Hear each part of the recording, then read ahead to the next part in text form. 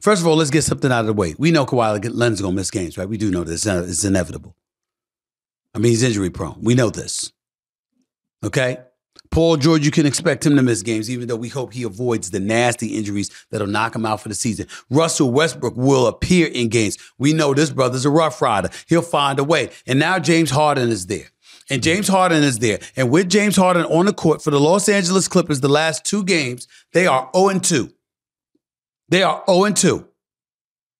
Through 2 games, Harden's averaging 14.5 points on 55% shooting from the field, 44% shooting from three-point range, with 5.5 assists, 3.5 turnovers. And they're still winless with him. Still winless. Harden is averaging 21 minutes per game on the court with Kawhi, PG, and Russell Westbrook. By the way, did you know that PG, Russell Westbrook, and Harden, no trio on the same team has played more games and are devoid of a championship than those 3? Did you know that? Well, I'm here to let you know that. And the reason why I'm letting you know that is because I don't know how wise it was for them to bring James Harden to LA.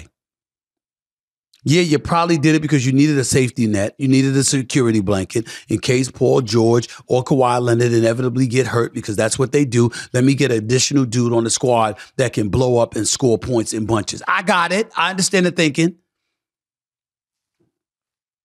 But did you ever think about this, Los Angeles Clippers? How potentially detrimental it is to Russell Westbrook if you had brought James Harden on the squad, which you did. You see, when you look at Russell Westbrook, this isn't the Russell Westbrook that was on the Lakers, that could have hit the backside of a barn, that didn't even want to have his children and his wife in attendance for the games because he couldn't take the vitriol they were hearing about him from fans, which, by the way, I think is entirely reasonable. But since Russell Westbrook got to the Los Angeles Clippers, this brother has won games for them. He's won games in the playoffs for them. This brother's real.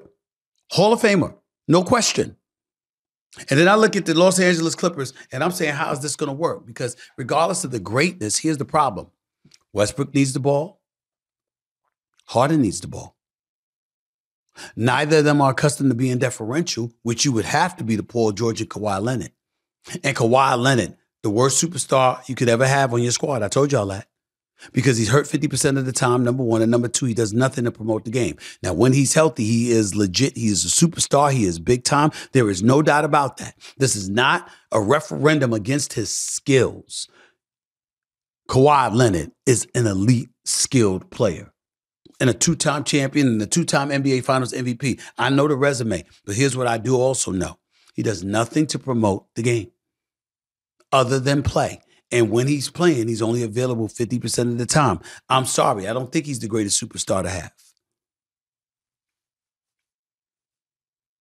But Russell Westbrook ain't bad. So now that James Harden is there, what you going to do? Ty Lue and I'm trying to explore starting all 4 of them. That shit ain't going to work. Don't even waste your time. It's not going to work. Egos are going to get in the way. It's just that simple. Egos are going to get in the way. Now talk about the game, because James Harden's game, when he wants to be that quintessential point guard, can adapt to any system. The issue in question is whether or not that's going to be something that he's willing to do. And if he's not willing to do it, will Russell Westbrook be willing to do it? I doubt it. So you Ty Lue. If I'm Ty Lue, I'm thinking this is my last year in LA. It's hard to leave LA. It's hard to leave the Southern California sunshine. It's hard. You know what ain't hard? Alleviating headaches from your life. Which the combination of Harden with the rest of these guys will do to a coach like Ty Lue. I don't know about the Clippers.